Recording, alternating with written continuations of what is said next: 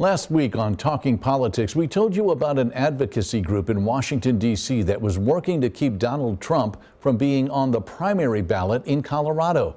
The group, called Citizens for Responsibility and Ethics in Washington, filed a lawsuit last Wednesday. It seeks to disqualify Trump by citing the 14th Amendment's ban on insurrectionists holding public office. Tonight, we take a closer look at that challenge and similar ones happening in other states.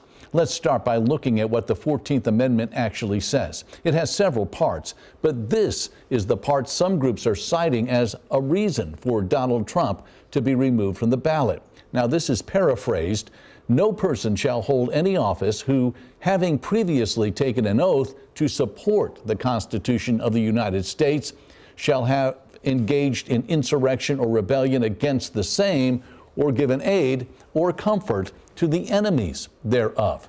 This week, a group of voters in Minnesota cited the 14th Amendment in its lawsuit to remove Trump from the ballot. Similar challenges have been filed in Florida and Michigan. They all point to the former president's involvement in the January 6th riot and his efforts to overturn the results of the 2020 election.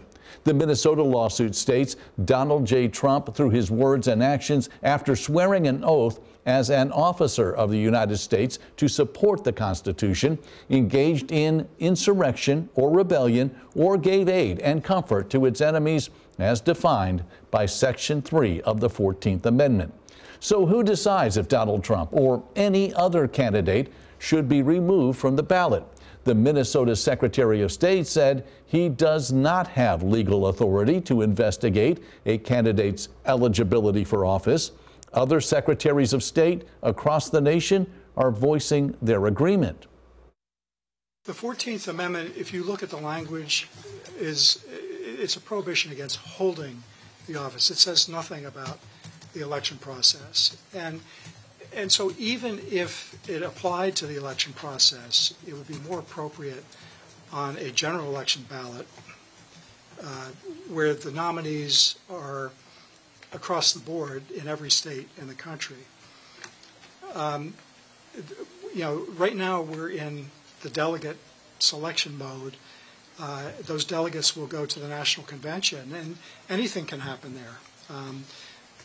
And so I just think that this is not the place to be going through this exercise. Who is the decider of whether or not an individual has, quote unquote, committed insurrection or given aid and comfort to those who have? You can't put the power into one individual or even a small handful. Like I said, the only other way to remove somebody from the ballot is a 2/3 vote of the United States Senate. The American people would accept that outcome. But the American people as a whole, and a large section of them, would freak out if all of a sudden there's individuals or small groups who can remove a person from the ballot. The Minnesota lawsuit insists the Secretary of State does have authority to take action. It's seeking a court order declaring Trump disqualified and directing the Secretary to keep Trump's name off the primary and general election ballots. We will let you know how those court battles play out.